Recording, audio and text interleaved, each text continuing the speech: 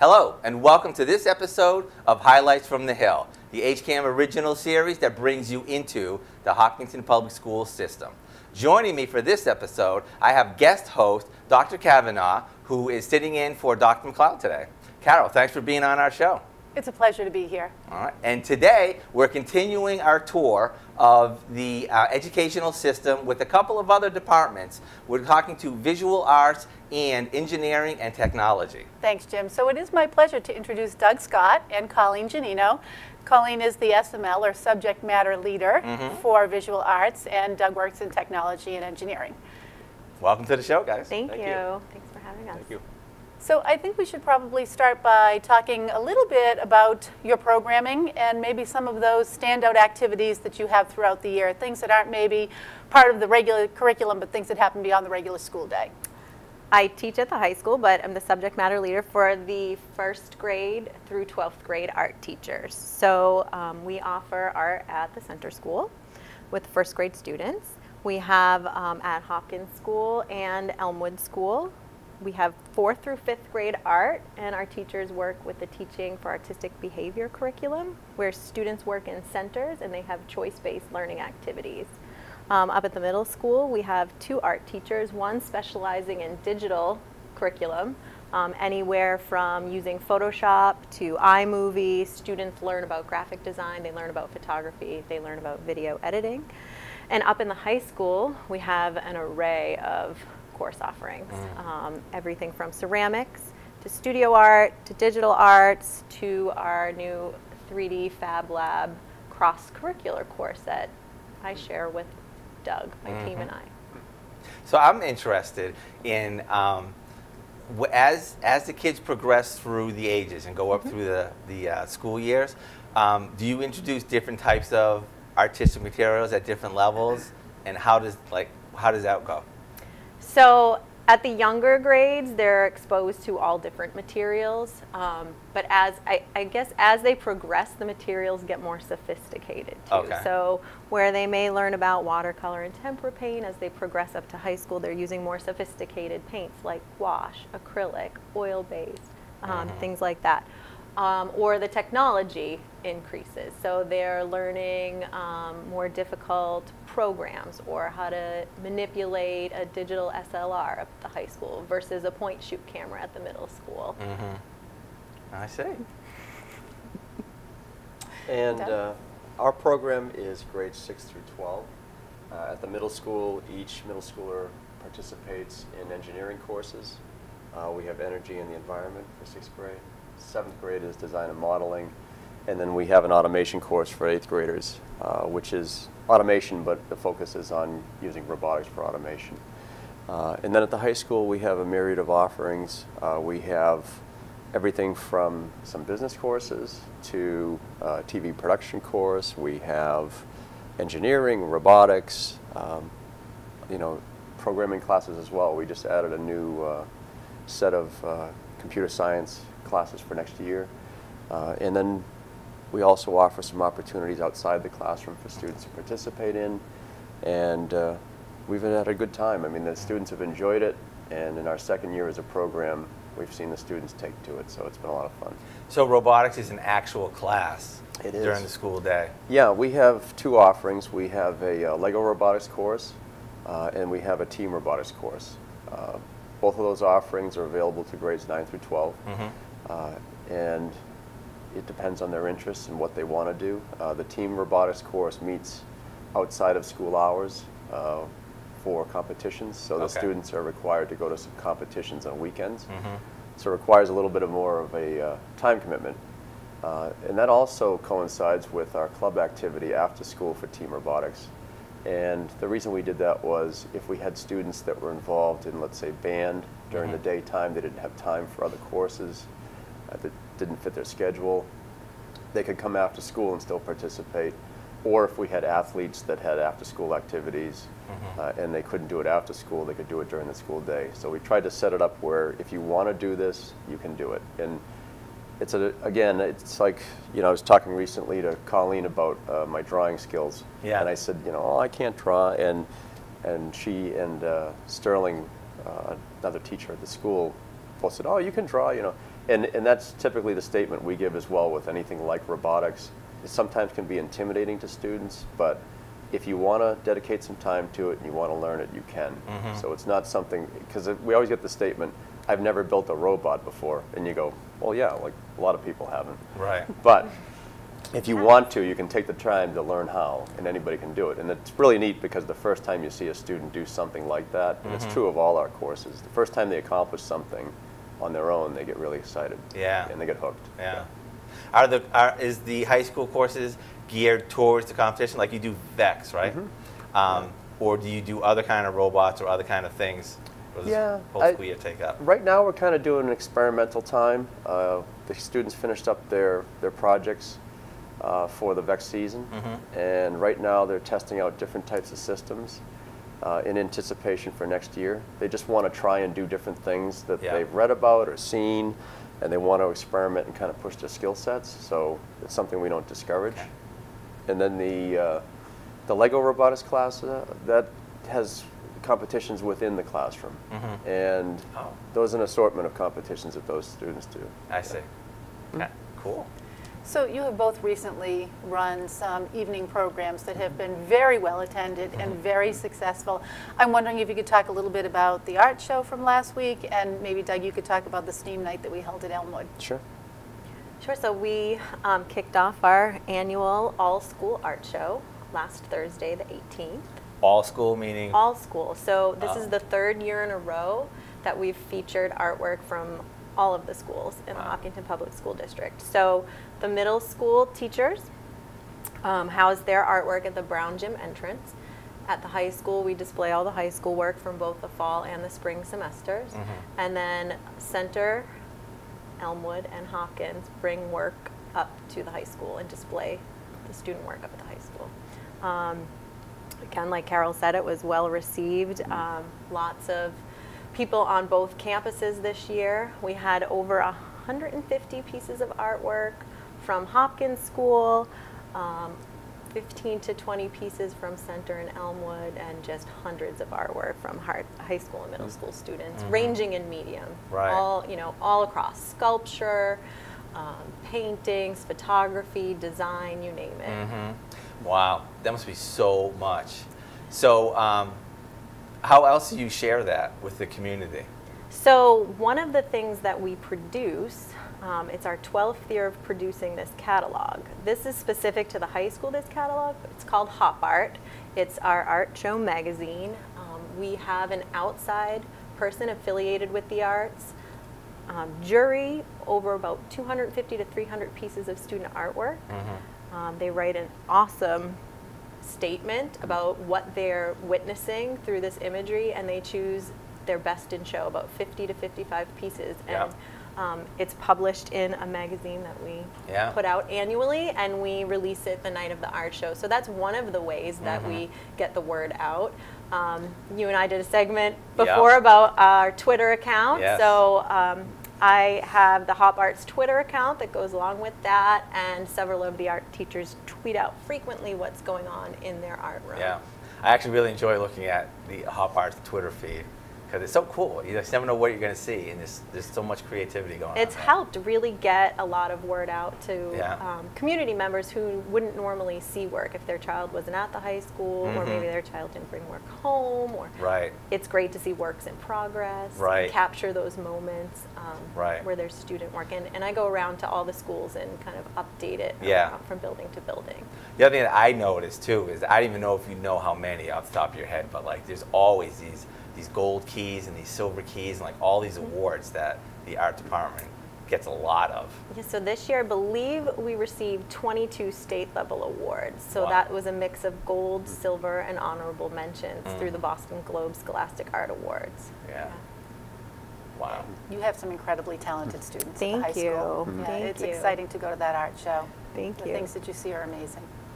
I was going to say most recently, we submit student work every year to the Congressional Art Competition, and we submit to the 4th District. And so for the 4th year in a row, one of our students, Sasha Hagen, won another award in photography. So it's really exciting because it's her 4th time in a row as she's graduating to be able to have that honor.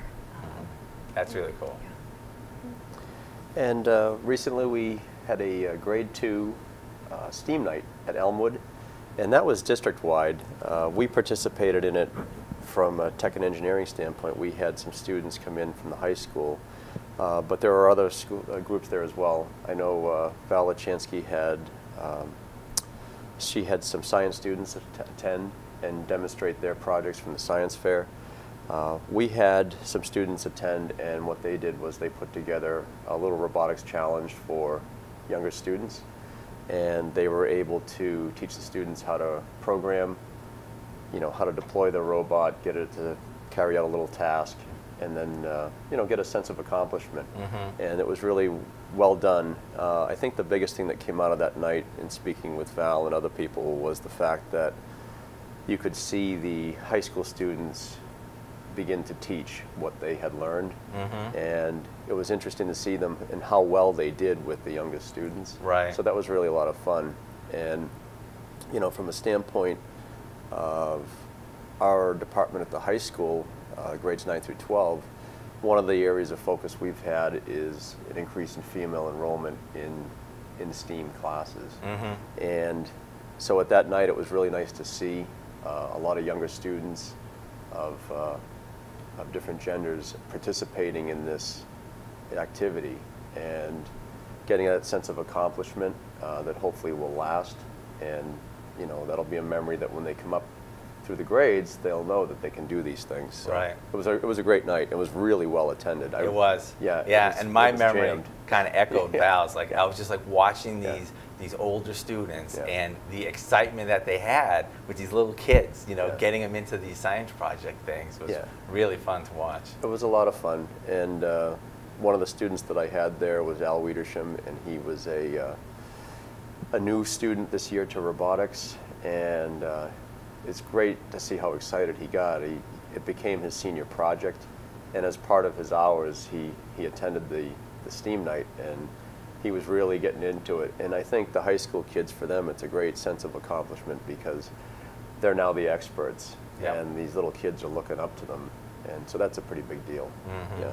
Yeah, and we should really point out that the STEAM program has been something that has just grown organically Yeah. through teacher volunteers, and it's turning out to be a program that, you know, really making, I think, a lot of progress with, you know, bringing all the grade levels together. So Yeah. it's exciting. It is, and what I've seen with that is, since I've been here, this is my second year here in the district, but every time that we've put something out in front of students that's STEAM related and is engaging, of high quality, and has rigor to it, the students are up for the challenge and they engage in it. And so that's kind of promising, because from a teacher standpoint, anytime you see that kind of reaction, Yeah. it, you know, kind of encourages you to do more as well. Right. So you can keep creating new opportunities for them. Right. So it's a lot of fun. And wherever the concept came to turn STEM into STEAM, Yeah. that was awesome. That was We like really, that. yeah. Yeah. This Yeah. department likes that. Yeah. Yeah. Anytime we can weave art and design Yeah. and into that, or demonstrate how the arts connect those things, Yeah. is a win for our department. That, quite honestly, is one of the strong things that I see in other interviews and in this interview with your departments. It's just like the cross-pollination that goes on, you know, between the different departments, and it's really cool to see. Yeah, it's great because I know last year, you know, we both kind of had the same idea, along with Chris Enos, who teaches the Fab Lab course, which was to put together a fabrication course. And, you know, Colleen's fantastic to work with, and we kind of teamed up and said, okay, let's put this course together and figure out how we do all these things. And it's nice because we're starting to see students. I was talking to Chris Enos recently. She's getting students from engineering into the Fab Lab course, and then they'll probably move into some art courses, and we're seeing it the other direction as well. Yeah. And it's nice because with all these things, you need different types of students to be successful. We do a project which is a toy engineering project, and one of the things that the students always fail with is the aesthetics and the packaging of the product. And the art students, when we can get them involved, I always say, choose your teams and make sure you get somebody on it that has some skills in art. Find the designer. Yeah, because I mean, a lot of the kids can make things work, but they don't know how to actually package it so it's like a product that you can sell. Right. Yeah, so it's interesting. And to piggyback on that, it helps when we have students who have the technology component, who have tinkered, who have made in Doug's courses, or the tech engineering department classes, or even down in the library in the makerspace. Sure. It makes our jobs easier in terms of having to demonstrate the technology. If they already understand the tool, then they can create with it. That it's not in the way. I see. It's true. Yeah, because we ended up purchasing the same platform for 3D printing. And I know this semester I was able to basically jump ahead 1 week because I had a number of Chris's students from the Fab Lab course. Yep. And it just jumped us way ahead. So it was nice. So we often talk about English, math, science, social studies, and really as related arts teachers, you sort of live on the periphery of those core subjects. Can you talk just a little bit about how what you offer impacts a student's day, or even maybe more largely a student's life? When I start the semester, I tell my students, you may not love this course. You may not even know what this is when you took it. You just maybe showed up here on your schedule. But when you leave, my hopes is that you leave with an appreciation for the things around you. I hope you leave looking at the world differently and maybe understanding how things are made, or why people make decisions when they're making products, designing brochures, or even just making art, questioning those things. So I think in the arts, we are teaching our students how to solve problems independently. We're teaching them how to solve problems collaboratively. We're getting them to talk and write about things that they maybe normally wouldn't, and with language that they didn't know they had or weren't comfortable using in that context. So writing artist statements, looking at work, critiquing, things like that. And then just making something too. What comes with the pride that comes with finishing something and having a product to show that. And I know I joke about it that you live in the C wing where people make things, but you really do make things. Yeah, and it is. It's a great experience for students, and we have a lot of common ties in that way. Certainly, the problem solving is the biggest part of our department. It's the ability to solve problems, to show a little bit of grit when things don't work right away, because honestly, nothing ever works the first time out of the gates in our classes, whether it be programming or robotics or whatever it might be. The students really do have to stick with it. And from a collaborative standpoint, like Colleen had mentioned, it's huge, because these are the soft skills, the ability to communicate, the ability to write as a team. And I always say, if you have a great set of skills, that's great, but until you can communicate them, you're not really able to be employed or to be able to actually utilize these in a good way. There's a lot of intelligent people that have tremendous skills, but if they can't communicate them, they're really not helpful to anyone. So that's a huge part of it. And I always joke with the kids, you'll eat lunch here, you'll be here after school, you'll be here before school. And I think that's one of the differences with the things that we teach is the students really do get hooked into it, and a lot of the times they will basically live in your classroom. I haven't been to the teacher's caf this year because every lunch block there's students in the room that want to work on their projects. And I don't discourage that because they're really into it, and I think it's great. I can remember doing that when I was in school in a wood shop. I lived in the wood shop where I went to school. So I think it's nice for the students to have really something like that. In town. And that is certainly a tribute to the two of you, that you are able to sort of inspire that passion in kids. I mean, when you've got them in the art room or in your lab space, at times when they don't really need to be there, that's pretty exciting. I think that's a great compliment as a teacher when they're not running out the door. So it's nice. Is there a particular student that you think of in the way of they have just grown so markedly because of your programming? Changes in life trajectory? I've had students come back off the top of my head, I'm thinking anecdotally, I've had graduates come back who left knowing they were going to pursue something else, but they lived down in the art way freshman year through high school year and probably in their younger years too. And they were adamant, whether it was outside forces convincing them or their own, that they were not, art was not a part of their life anymore, or they, you know, they would keep it a little bit, but it wasn't going to be their college major. And I've had one particular student in mind, he ended up coming back and telling me, I changed my major to graphic design, and now I believe he's out in Colorado doing graphic design for a sports-related company. And it's just great. It's great to hear those things. Not everybody leaves being an artist, which is fine, or a designer, but there are some students that make that connection so well. And it's like an athlete who has to go to the gym every day. You know, when you're creative, you need that in your system every day. I have another student who was pursuing the biomedical industry. Now she's creating these gorgeous paintings of cell structures and you know, things like that. And it is amazing how the arts can weave their way into other areas of interest for our kids.